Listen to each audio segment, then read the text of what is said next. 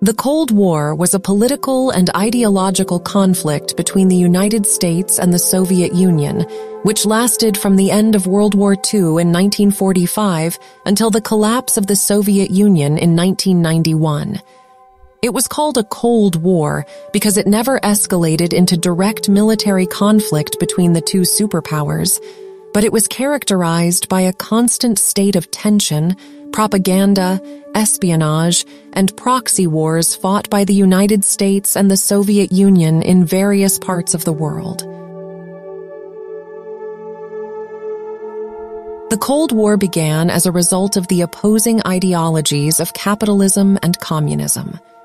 The United States and its Western allies believed in the capitalist system, which emphasizes private property, free markets, and individual rights, while the Soviet Union and its allies believed in communism, which emphasizes collective ownership, central planning, and equality.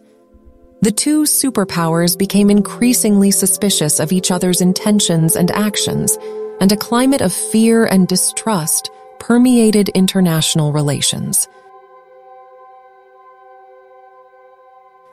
The most notable events of the Cold War include the Korean War, the Vietnam War, the Cuban Missile Crisis, the construction of the Berlin Wall, and the arms race between the United States and the Soviet Union. The Cold War ended with the collapse of the Soviet Union in 1991, which marked the victory of the United States and its allies in the ideological and geopolitical struggle.